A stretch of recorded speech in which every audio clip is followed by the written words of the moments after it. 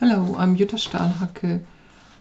I'm a textile designer and an artist, and I studied in Birmingham and then run my own studio for about 15 years here in Birmingham. Before I did something totally different for a while, and I actually came back to textiles about 5 years ago. And what it was important for me at that point was that I work in and with communities, and that my practice is sustainable. So, among a lot of other things, I run a textile group, a weekly textile group session, 2 sessions at the old Printworks in Bourg-sur-Lys, which is open for people to attend. We do a virtually Thursday evening session as well, and it's for anybody who wants to learn something about textiles, who wants to develop their own projects, who wants to be together with people. If you're interested, you're very welcome. This specific project's making pieced pincushions. Here's one we did. Here is the one I use all the time for my own work. We decided to do that because it's simple. It is very simple. You don't need any knowledge beforehand or any special tools. It's transportable, so you can take it anywhere you want it. And what was important for me is that it was an introduction to patchwork. Once you know how to make one of those and got the technique, you can expand it, make it larger, make bigger quilts, cushions, wall hangings, whatever you like. If the bug gets you, you may not be able to throw any fabric away, or at least think about throwing it away.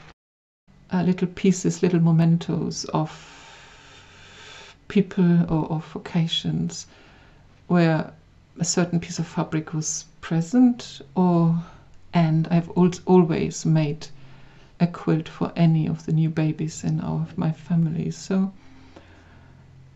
if you want to find out a little bit more about myself, Arts in the Yards made a video which is available. It was an interview and is available on the same YouTube channel as this one. And yeah, let's get making pincushions, and I hope you have fun. Okay, let's start. Look at what you got in your little pack. You should have received something like this. And when you pull it out, there's some fabric. Different fabrics, about 4 different fabrics, or 5 different fabrics for you to choose from. Underneath the fabrics are the templates, which you have to cut out. I come back to that in a bit. Leaflet. Then you have a little bag or a bigger bag with stuffing, and a smaller little envelope which has some needles inside and thread for you to sew with, a button, and this little mysterious bit which is masking tape. I come back to that later. One thing to say is all the fabric is recycled or is left over from other projects. The wadding, the stuffing comes from an old cushion. It's washed, everything is washed, so it is hygienic and no worries. So you also have some paper clips, which you might need later. So let's start with the templates. There are 2 different designs. One is a pyramid, which are those 4, and one is a square. So choose which one you want to do. Either one will be fine, or you can do both if you fancy that. And then you start cutting out your template. It doesn't have to be engineering precision, and that's really all you need to do. So there you have the template. Next thing I'm going to show you is how to mark the fabric. What you need to do is put the fabric, the template on the fabric, and I'm marking everything with a biro and or a pencil, which works quite well. If you mark with a biro and a pencil, you want to do that on the reverse, like here, of your fabric, so you don't see it at the right side. So we're just marking the fabric like that. There you go. And then the other important thing is to leave about 1 centimeter seam allowance. And I have prepared another piece, which I'm getting out now. Slightly different color, but that doesn't matter. Which I've cut out 1 centimeter seam allowance.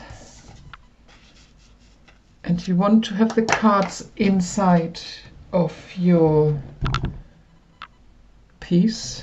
And there are two ways of doing that. You can either use your paper clips to hold the fabric back.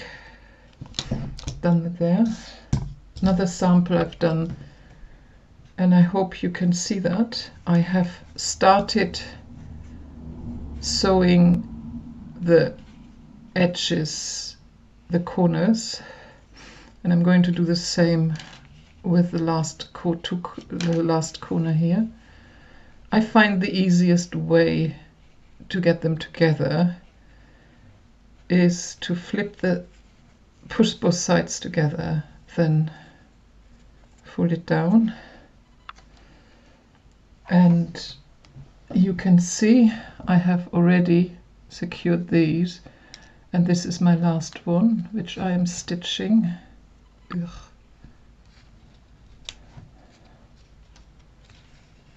You can see I just stitch a little bit backwards and forwards. The purpose of the stitching is to hold the fabric in position on top of the cards, because the card is your indicator how big it is. This is what the proper quilters do. I have not been brought up as a quilter, so I'm doing it slightly different, and that's where the masking tape comes in, because I'm lazy, but it also works just as well. So masking tape, you just take off a couple of strips. 1, 2, 3, 4. I usually need 6. What you then do, I find that much faster than the sewing, and just as easy to remove. Stick on the masking tape.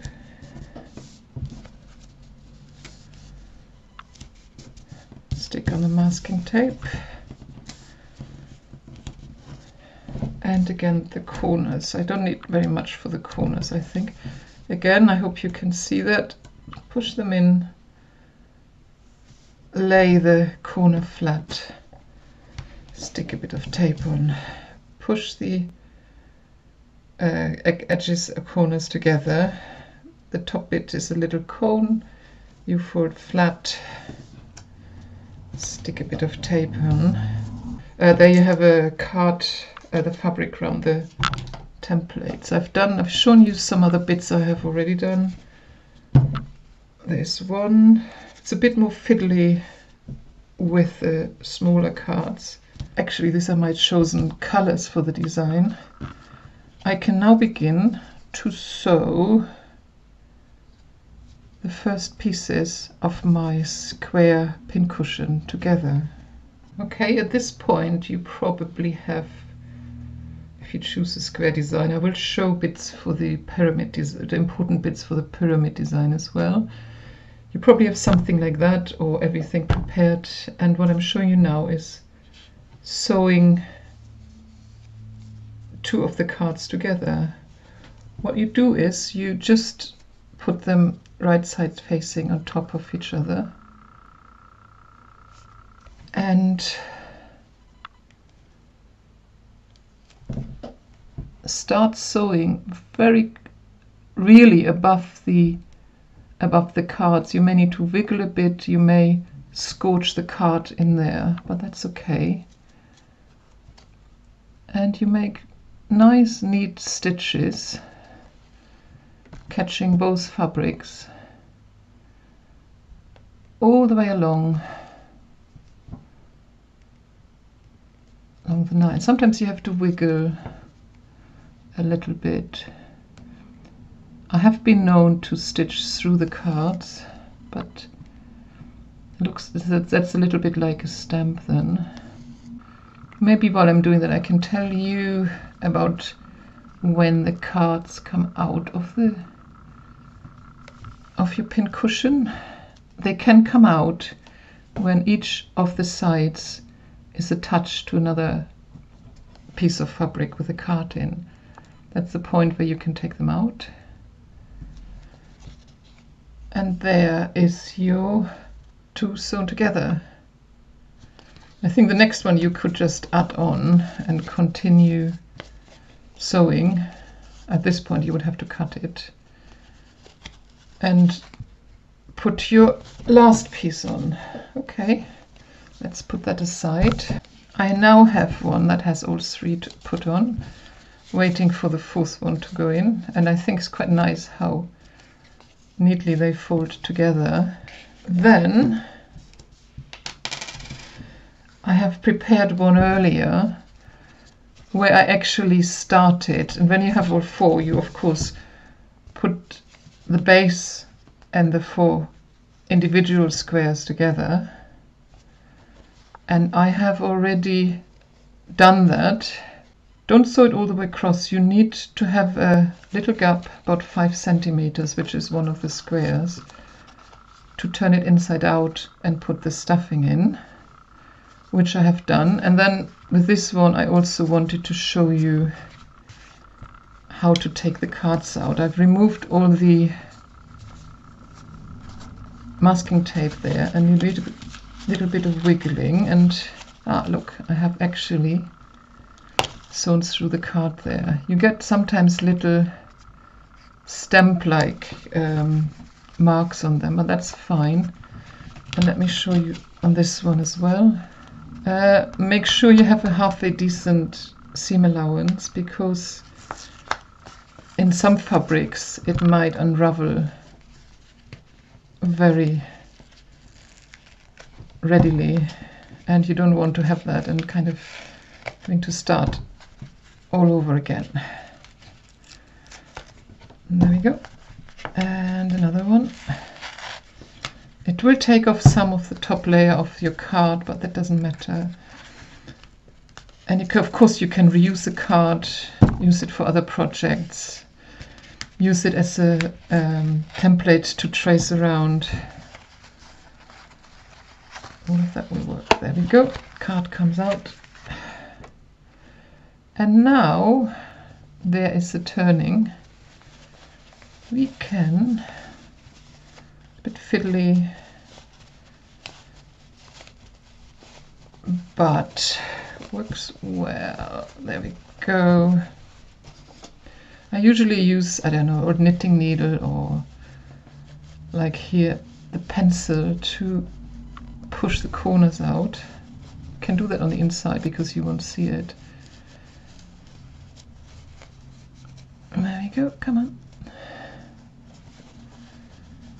And this one, and this one. I will show you later how to sew this together.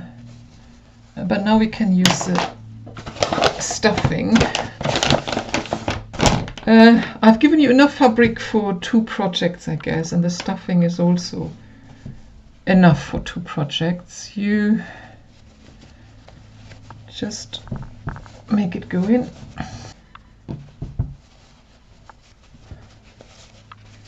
Stuff it in. Use your fingers and your pencil to get it in place. The right amount of stuffing is when it's firm but not solid. And you know how you like your... Make sure you kind of get it into the corners, because it's not very nice to have one fat lump somewhere.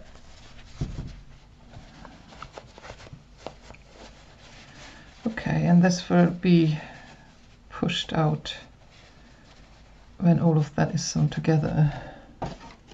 Next step, we need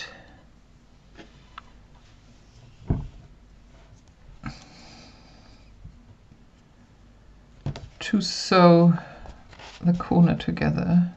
No, the opening closed. Usually start from the inside. Put this down. And what you want to do is invisible stitching, really, as much as you can, and again as close to the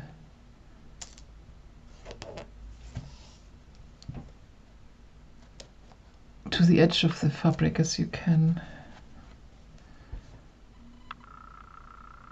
There are many of you will be quite experienced sewers anyway, so you know what to do. And also there are always, I don't know, 10 different ways of doing something. Use the one that suits you.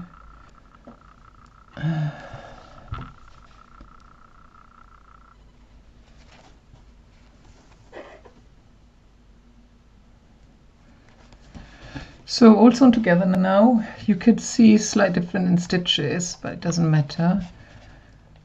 One more stitch and then I can take it off, cut it off. And the last thing we have to do is the button. I start at the middle, and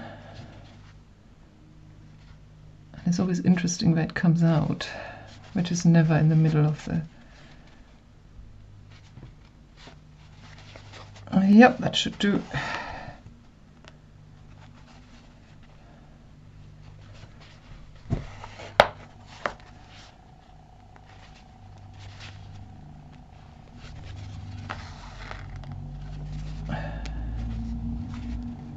Couple of stitches.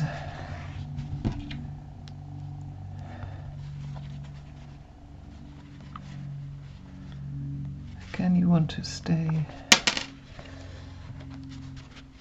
in there.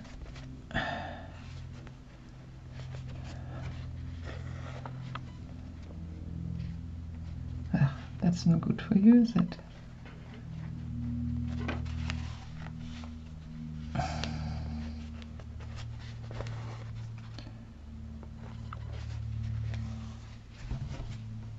And there you are. For the pyramid, you want to do a couple of things slightly different. Again, you mark your fabric on the back.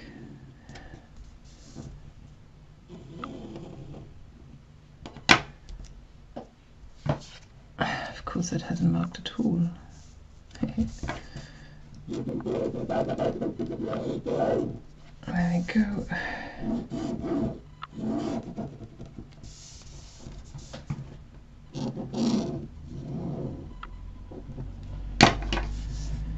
You then cut it out with a centimeter seam allowance. And then here's one I have prepared earlier, where I begun to mask them,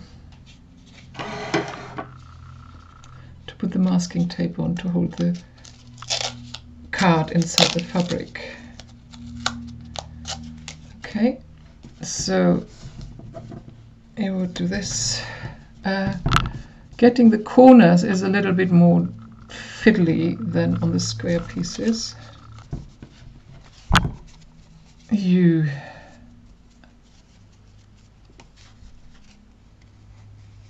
fold them down and then fold them under and stick them down. Again here, fold them down and stick them under. I'm sorry, this is very difficult to show.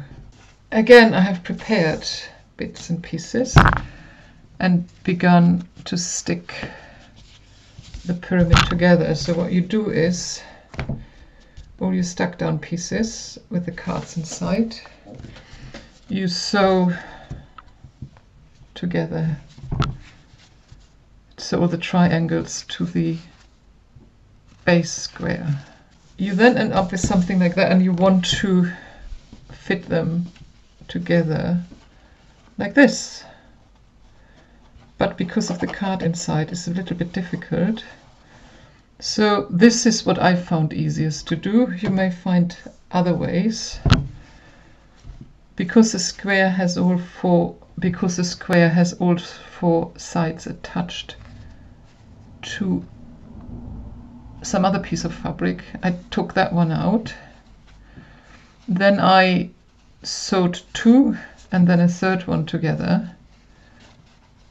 1, 2 and a third one, and I took the middle one out. And then I had to push a little bit, and the cards bend just a little bit to sew the remaining two together. This one is not yet sewn together. I would leave a 5 centimeter gap for the turning, do the last one, and then turn it inside out and stuff it like I did with a square sample. Here's a pyramid I did before, which is heavily used as my pincushion for most of the work I'm doing. I wanted to show you one of the pieces I'm working on, which uses the same technique. And I'm just collecting any red fabrics I can get and putting them together quite randomly, actually.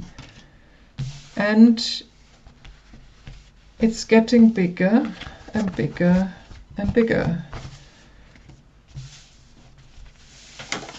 I'm doing this on a